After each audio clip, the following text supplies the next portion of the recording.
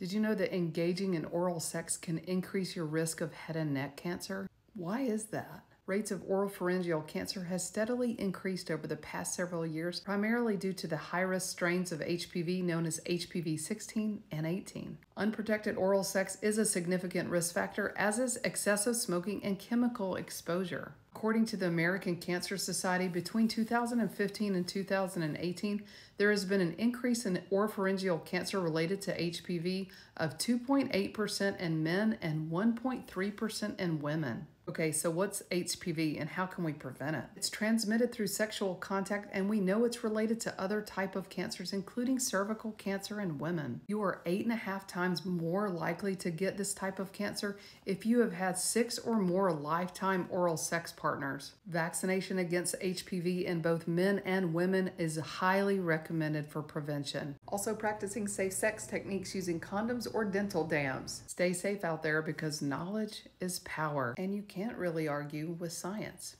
You're welcome.